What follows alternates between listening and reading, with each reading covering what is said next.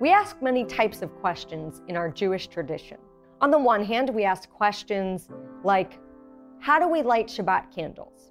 How do we say this prayer? And those are straightforward. We have books to answer that.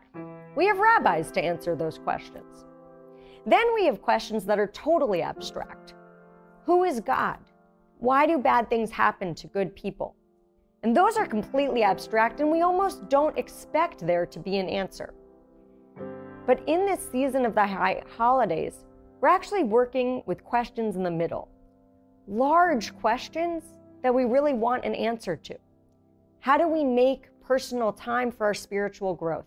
How do we become more kind and giving human beings? And in this month of Elul, those middle range questions that are not technical and they're not completely abstract, that's what we can spend time on.